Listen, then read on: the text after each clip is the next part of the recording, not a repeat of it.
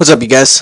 Today I'm going to talk to you guys about using NMAP and its GUI counterpart ZenMAP for host enumeration, scanning, and reconnaissance on a network. So to get started and go ahead and pull that up, we'll go ahead and open up a terminal shell, and then from the terminal all you have to do is type in ZenMAP, and that'll pull up the ZenMAP GUI interface. And this is a really great tool and an awesome interface for NMAP just because there's so many options available here. You can use just your traditional commands in this line right here, so just like you were to use a command line. You've also got a lot of different profiles which are pre-configured different types of scans. You can enter your targets here, or you can just enter them in the command line. And it also provides you just tons of information for all of the scans, and it just continues to append the information for all the scans that you do. So we'll go ahead and get started with a couple of scans. For starters, we're going to do a couple of discovery scans just to see what's out there before we actually start scanning services. So I'm going to start with an icmp ping scan, and so to do that, just the traditional nmap command for that is going to be nmap, then we'll do sp, and then I'm currently using a private range for my discovery network, so we're going to use or for my my lab network, so I'm going to use that, and we'll scan. And you can scan just a single host here. You could also scan multiple hosts by entering multiple IPs separated out by spaces, or you can scan a whole range by doing, say, -128, and that would scan 10.0.1.0 through 10.0.1. or 10.0.1.128. So we'll go ahead and run that ping scan. And a ping scan is usually really quick. It's just there to find out what's available out there.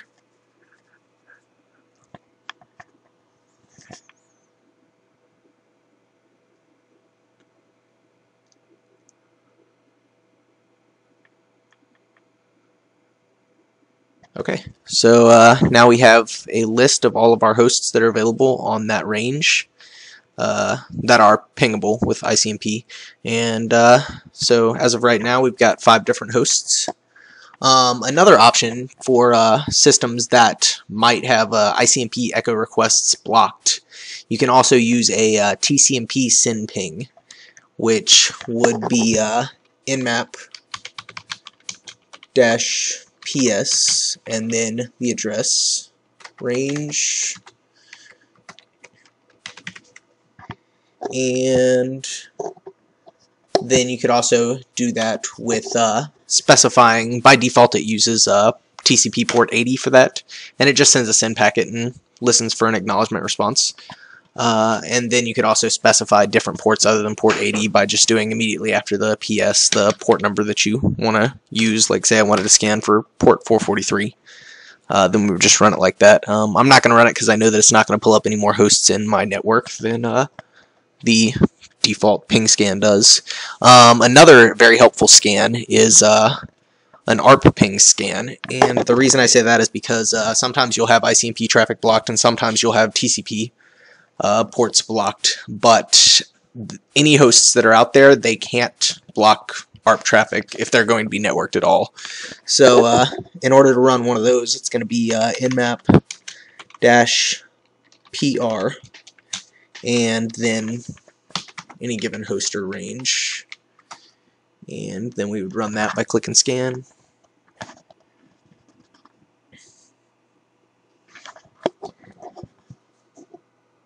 And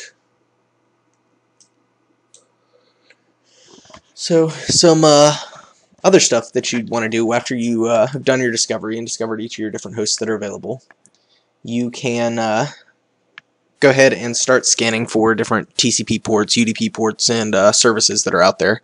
We'll go ahead and look at a couple of profiles that we have real quick. So we've got an option for an intent scan, which basically scans 1,000 most commonly used TCP ports. You've also got plus UDP ports, then all TCP ports, which scans all available TCP ports. Intent scan with no ping.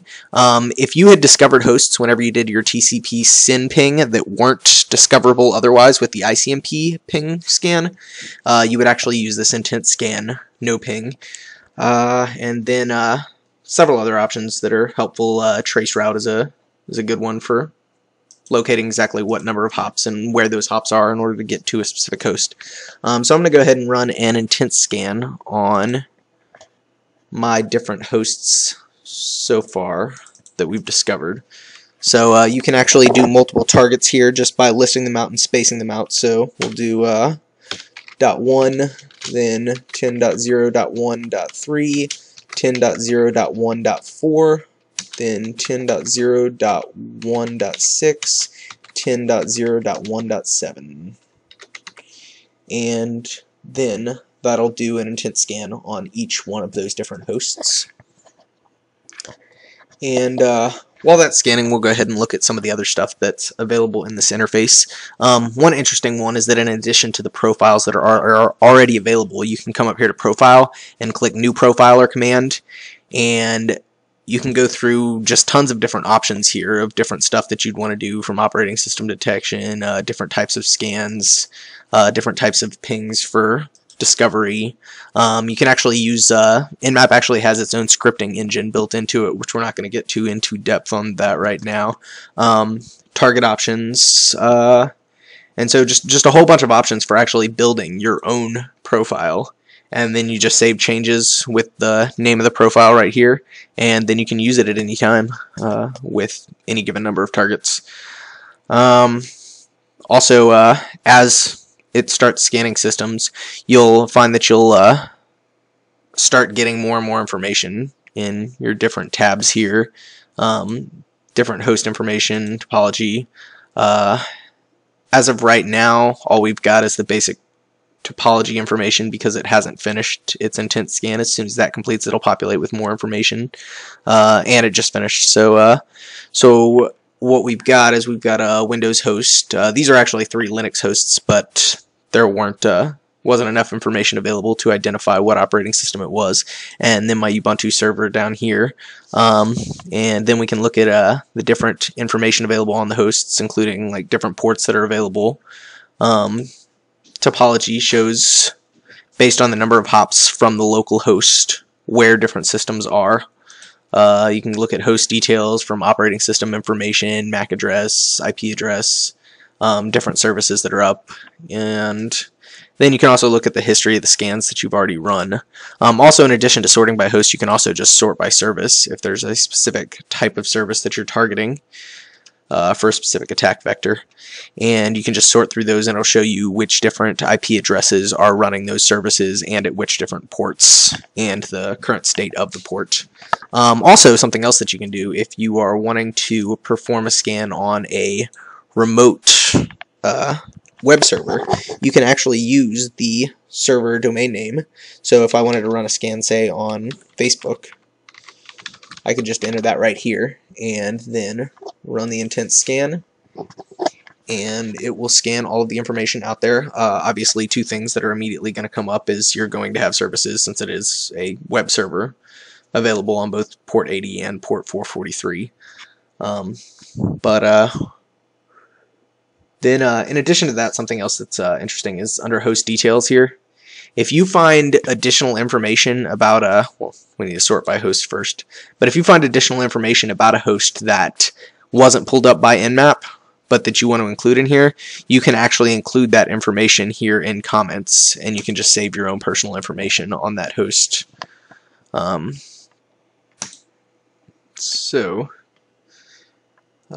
it finish running this this scan on Facebook.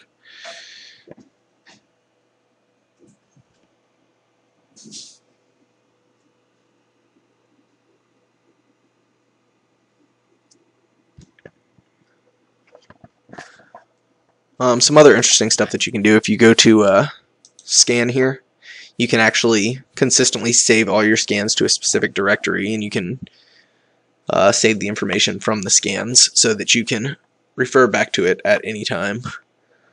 You can compare results between scans, filter by specific types of hosts. Okay, so our Facebook scan completed, so as you can see now that's been appended to our different host list, and then we can look at the information available for that web server. And as you can see, our topology grid is actually updated. Obviously, the Facebook web server is going to be more hops away from my local host than my other virtual machines on my network. So as you can see, it's on a ring that's further away from the local host than the others.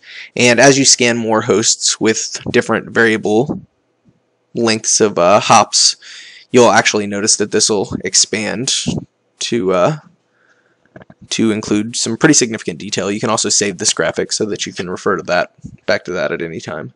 So that's some basic NMAP and ZenMAP techniques that can be used for discovery, for enumerating different hosts out on a network, and also enumerating the services that are available. And then from there you can get an idea of what attack vectors are going to be available in order to start exploiting machines.